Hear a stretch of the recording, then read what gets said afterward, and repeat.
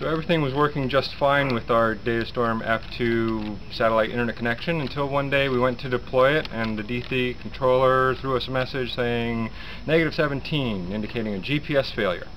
I called MotoSat support, and of course they said this was a very rare issue with the D3, which operates GPS a little differently than the D2. So they told us that the only way to figure it out was to replace the upper control board, or the UCB. And first indication of trouble that might be with this repair is that it says F1 on it, and we have an F2. So we're going to go see if that makes a difference by replacing the UCB on our F2.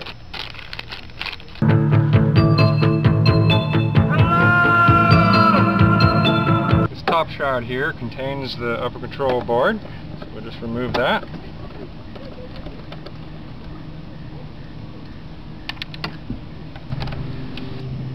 And this is interesting, this board says F3 on it, the one they sent us says F1 on it, and we have an F2. But it does look the same, so we're going to swap it out and see if it makes a difference.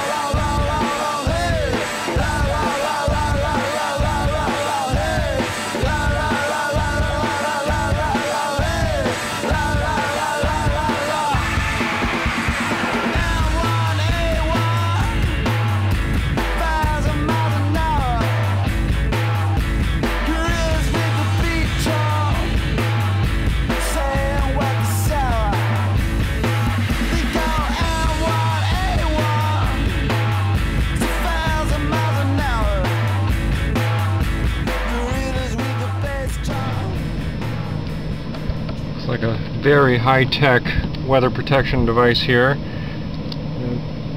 Wrap the plastic bag around the board. Let's reconnect the jumpers before we wrap that back over. And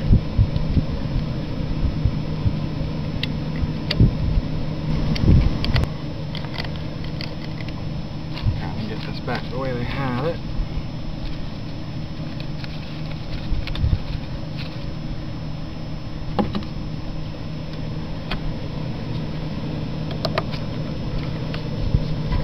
After replacing the upper control board, you need to run a UCB update command from a telnet window. So open a terminal, dial into your controller, and type UCB update. You'll get a message that says the update will start in 10 seconds, and that message will not change.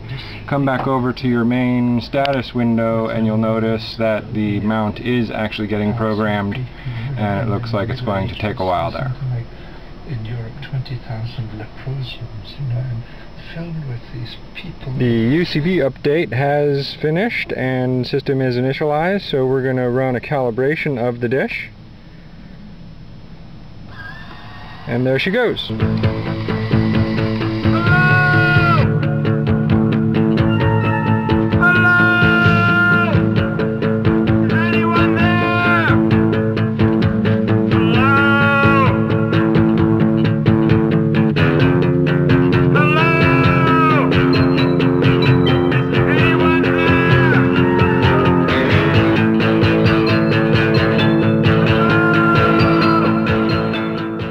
When attempting to calibrate the dish, we got a -36 error.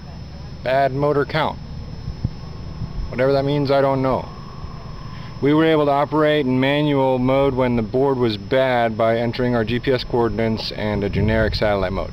I did make sure that those were set back to HughesNet and that manual mode was disabled on the GPS. But when it went up to calibrate, it just stopped, and we're going to find out why. So sure enough, we were sent the wrong replacement board. Just got the new one that says F3. The F3 board is good for the F3 and the F2. That's why the board in ours says F3. And the one we were sent said F1. It has a very tiny resistor down at the bottom right corner of the chip that you can tell the difference. Otherwise, they look identical.